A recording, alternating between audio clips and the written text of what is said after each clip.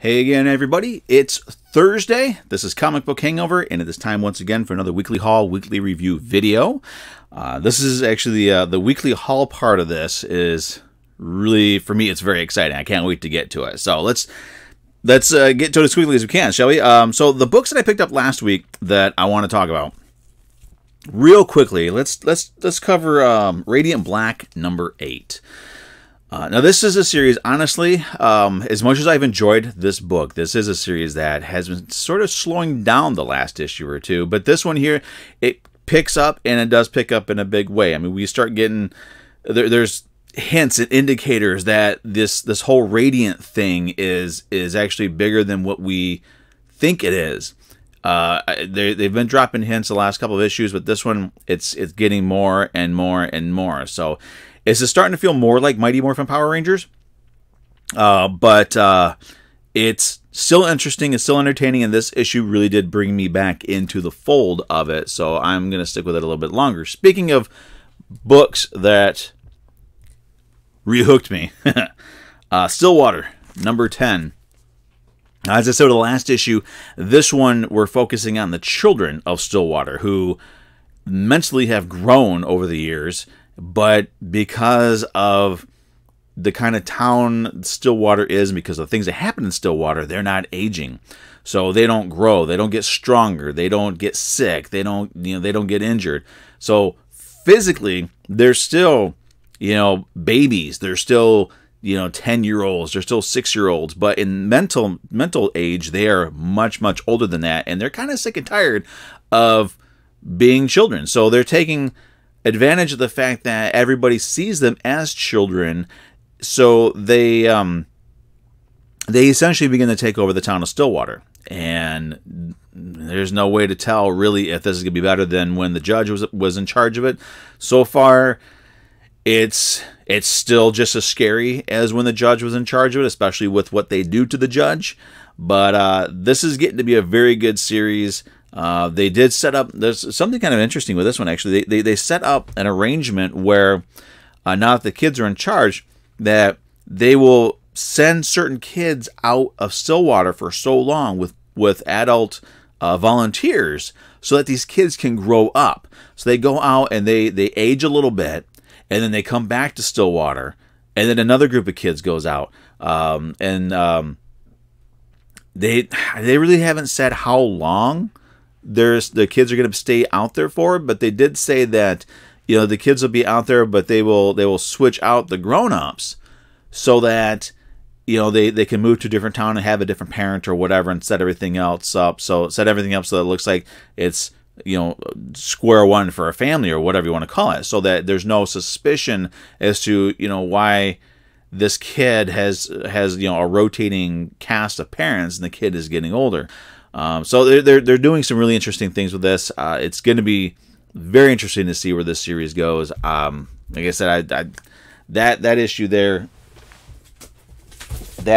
hooked me like hook, line, and sinker with the series. Now, let's talk about the books that I got this week.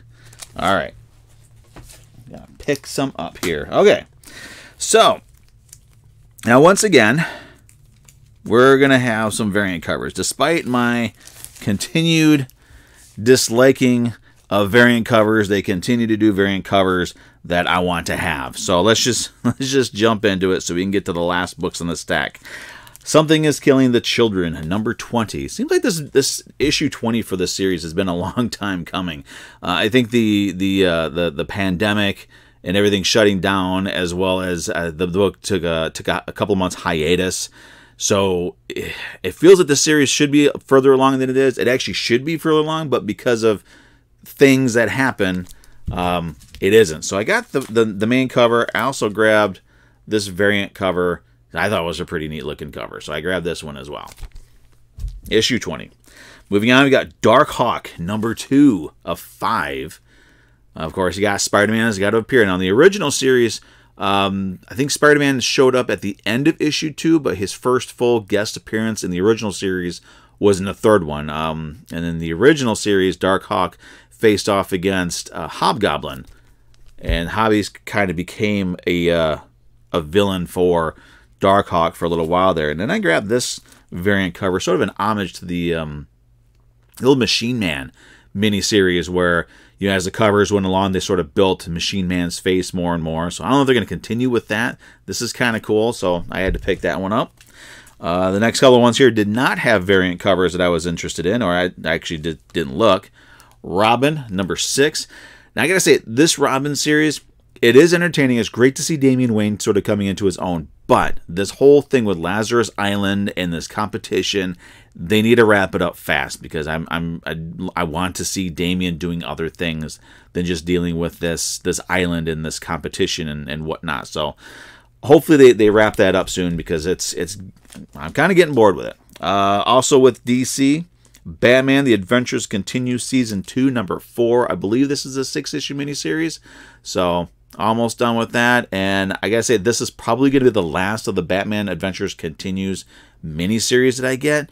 It's I was talking to one of the guys that works down at my LCS, and told him, saying, it's kind of moving away from the basic tenets of the animated series. So it's feeling less like Batman the Animated Series and more like just a regular run-of-the-mills Batman story. So that's probably going to be the last one that I picked up. Then I grabbed, this is a miniseries. I don't remember how many issues this is running for. Turbo Kid, Apple's Lost Adventures. Now, this is based on, it's either based on or inspired by the movie called Turbo Kid. It's sort of it's a movie, but it was made in sort of an 80s low budget. I'm hesitant to say B film, but it's a low budget movie that, I don't know, was kind of campy, intentionally campy, but it looked really interesting. It's one of 2 movies that I've been looking for. But I figured, you know, what the heck, why not? I'll grab that. But the books that I got this week that I've been really, really looking forward to, and finally got them in hand, and I'm so happy for it. Batman versus Bigby, A Wolf in Gotham. This is the big return of Fables. I think Fables wrapped up somewhere, I want to say 2015 or so. So it's been a number of years since we've had a Fables book, an original Fables story.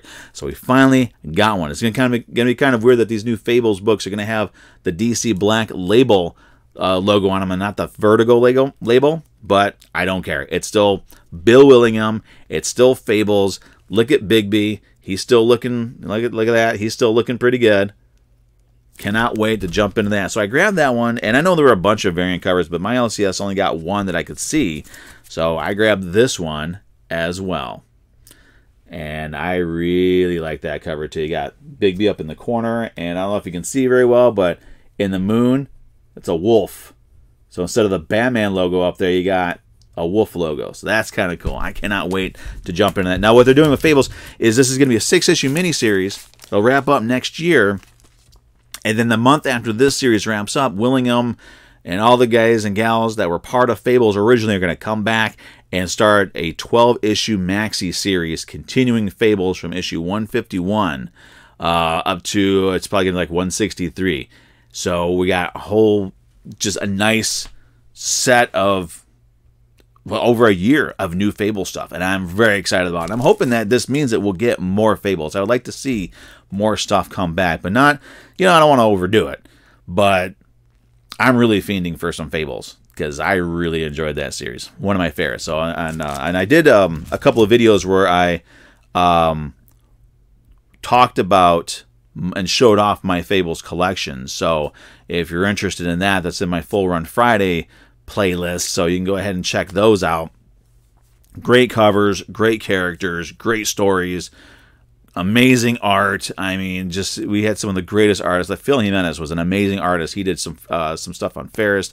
Adam Hughes did some covers for Ferris. You got the amazing covers that we had for Fables, the main series. But anyway, that's that. So those are the books that I picked up this week. Those are the books I wanted to talk about real quick from last week. Now, as far as this month of October goes, we got coming up, actually tomorrow is Friday. It's the first month of October. So what I'm doing is, for my Full Run Fridays throughout this month, as well as my Mini Mondays, they're all going to be horror comic themed. So My full run Fridays are going to be I'm going to show off the full runs of some of the horror books that I have, or horror-esque books that I have. My mini Mondays, I'm going to go through and look at some like horror or sort of darker mini series that I have in my collection. I'll reread them and review them, and you know, pop those videos up as well. So the very first one I'm doing is sort of not one series, but 2 series and a few specials. I'm going to be talking about tomorrow, going live. This will be at 2 o'clock Eastern time. It's going to go live on this channel. It's going to be my Clive Barker's horror books. So it's going to be from Epic Comics, Hellraiser, Nightbreed, Book of the Damned. There's Eclipse Comics. I showed off my Tapping the Vein and some other stuff. So we got you know, a nice selection of horror comics, starting off with Clive Barker's Nightbreed and Hellraiser books. Some great books, amazing covers on those as well, and some just like with Hellraiser in itself, it was a veritable who's who of some of the greatest writers and greatest artists that we had at that time. Even now, I mean, like Neil Gaiman did some stuff for the Hellraiser, and that's just like that's awesome. That's great.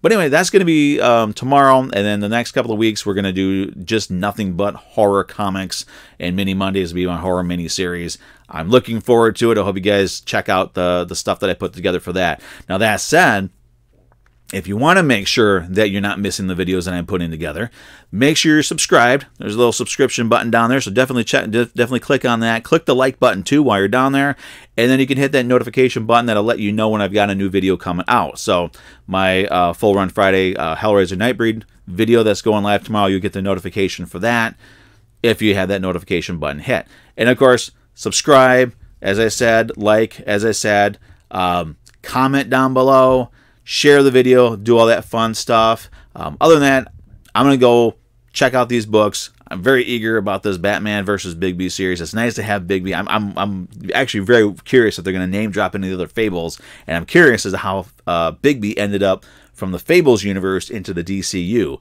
It's going to be interesting to find out. But thanks for watching. I'll see everybody tomorrow. Full Run Friday. We've got Nightbreed. We've got Hellraiser. Some great horror stuff. Have a good night.